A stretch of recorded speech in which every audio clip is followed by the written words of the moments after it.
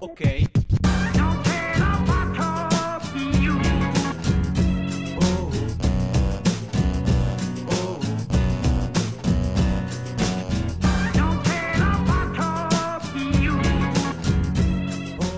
America is obviously going through an economic downturn. It's different from a normal economic downturn. Most of the economic downturn since the Great Depression were a result of excess inventory accumulation or the Federal Reserve Board stepping on the brakes too hard because it was worried about inflation. In both of those cases, the economic downturn is relatively short-lived.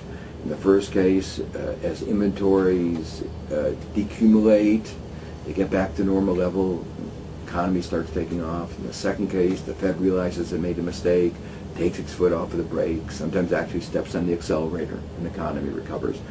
This time, it is, in a sense, a much deeper problem, in some ways similar to the Great Depression. Our financial system is devastated.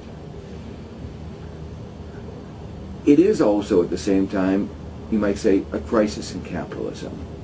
It's a crisis in capitalism because what we see so clearly that some of the most important institutions, our financial institutions, did not do the job that they were supposed to do.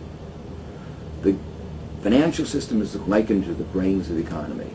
It's supposed to allocate resources, allocate scarce capital, and manage risk. It didn't allocate capital efficiently, spent hundreds of billions of dollars into housing beyond people's ability to pay. Didn't manage risk, it created risk.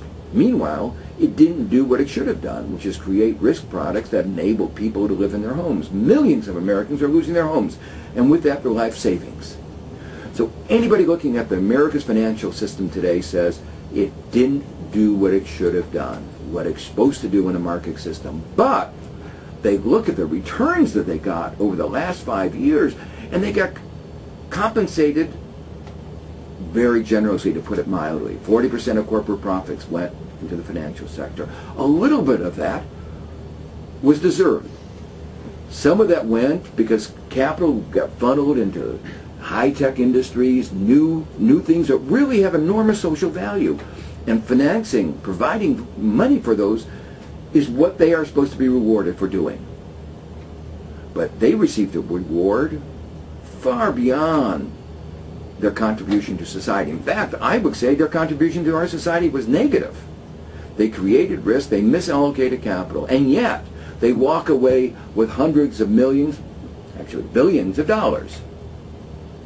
So what we are seeing is clearly that the market economy is not functioning the way market advocates say it's supposed to function.